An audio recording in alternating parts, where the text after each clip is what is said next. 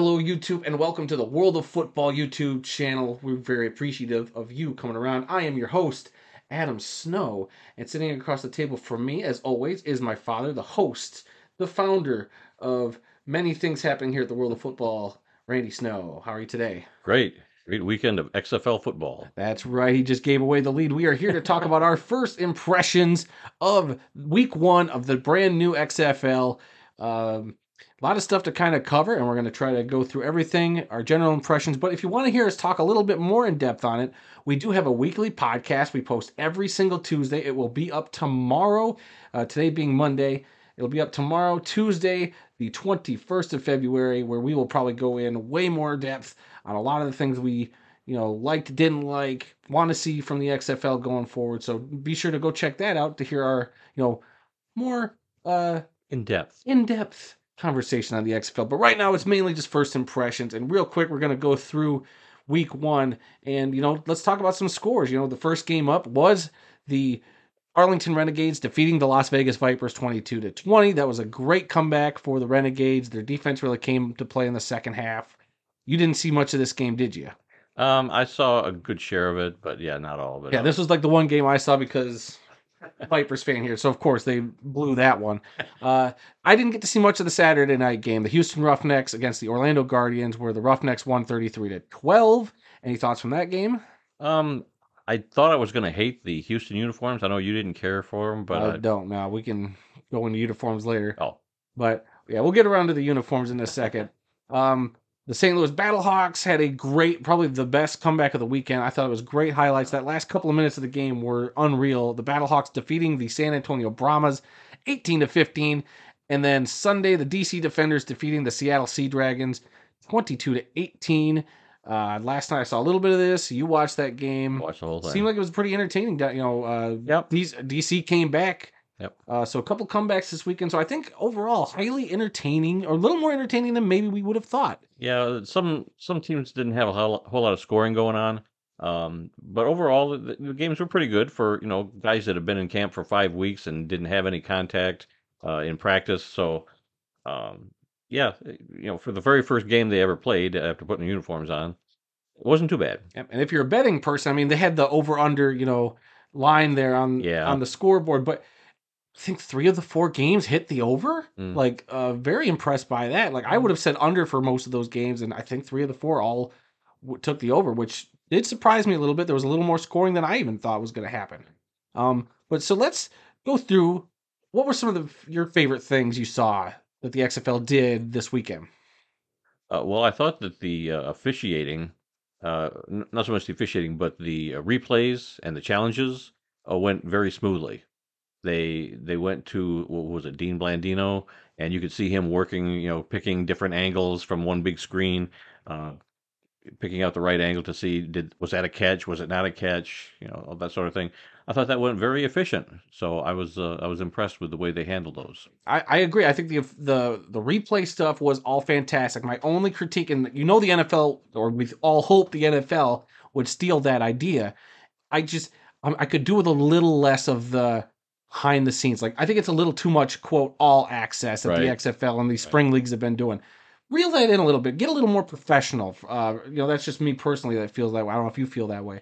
But I think, seeing Dean is cool and everything, but hey, let's just keep the game moving. Like, that first game, I remember sitting there, I was like, it was an hour, and the whole first half was pretty much over. I was like, I'm loving this. The quick pace, getting the game over. Sure, they have a running clock, so that helps.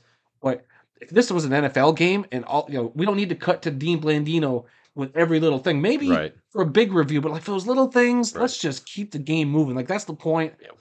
I think it's a little too much access, but hey, whatever. Beggars can't be choosers. I do like that the replay stuff, I think, is very efficient. Yep, they have a very efficient system that works pretty well from what I've seen so far.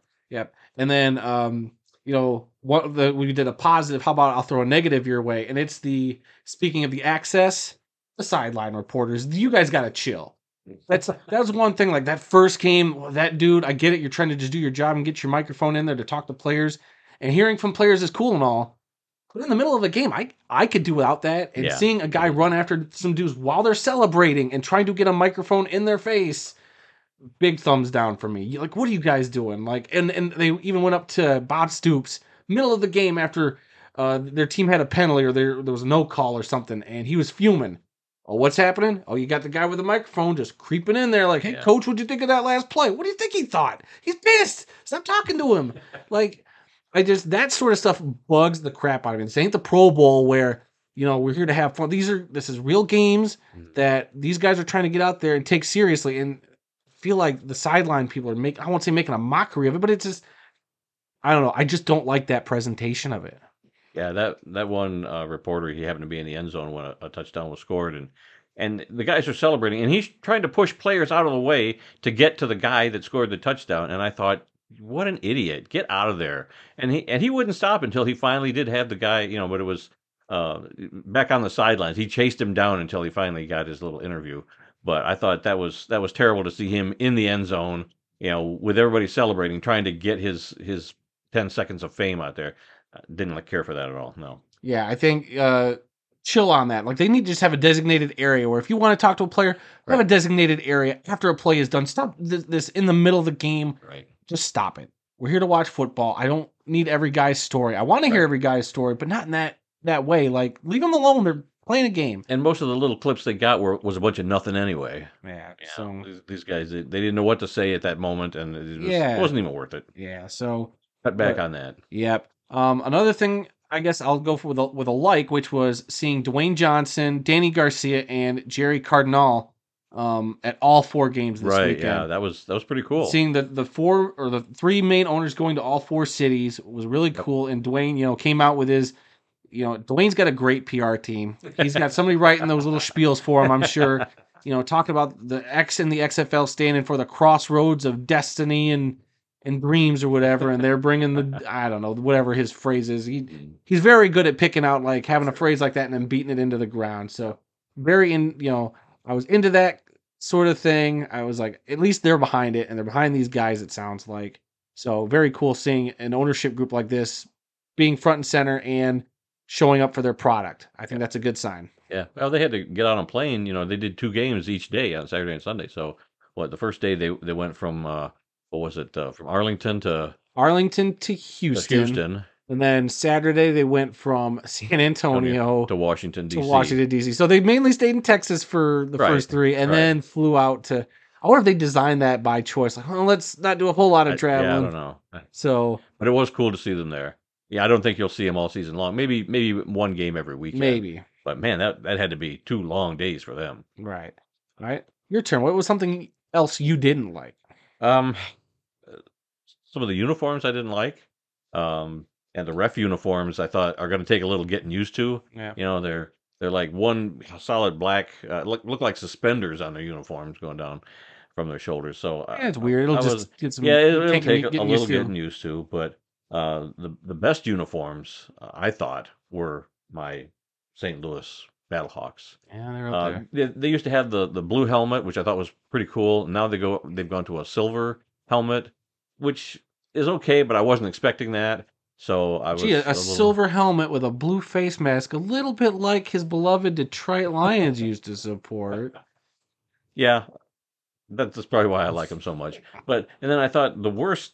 Who did you think had the best uniform? Hard to say because half of them are road uniforms, so we haven't seen all of the uniforms yet. So I don't want to go out on limb. And it's also finally seeing the uniforms in motion on a field. Right. Changes because seeing them all on the mannequin, I wasn't impressed by any of them. Right. But now seeing them in motion, I kind of like 80% of the San Antonio Brahmas uniform. Mm-hmm. Just not a fan of their helmet. Yeah, I didn't like their helmet. I probably can't give that an answer till next week once all the teams have had shown off their home uniforms. Mm-hmm. But of the ones this weekend, I think I did like the Battlehawks road uniforms, and I did like the kind of like the Defenders look. I ain't gonna lie, the DC Defenders had a really good. I like that solid red. Yep. Camo helmet takes a little getting used to, but I like that logo. So they were like 90% there.